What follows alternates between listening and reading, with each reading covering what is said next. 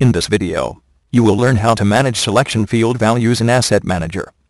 Asset Manager has several selection fields which allow you to choose from a list of values to enter into a field.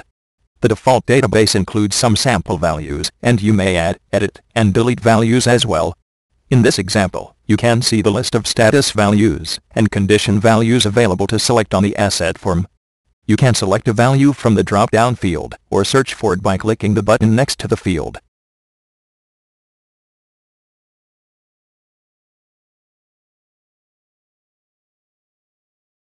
To manage these values, select the menu option, Tools, Manage Selection Fields.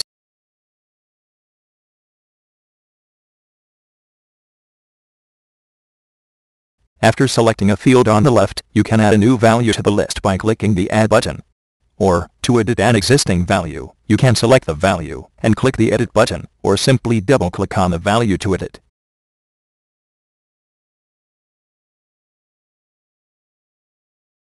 You can also delete values by selecting the value and then clicking the Delete button.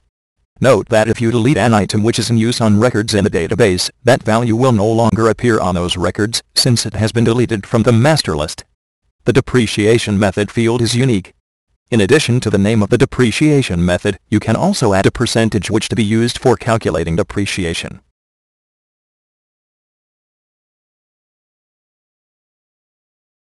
The selection field values will now reflect these changes on the data entry forms.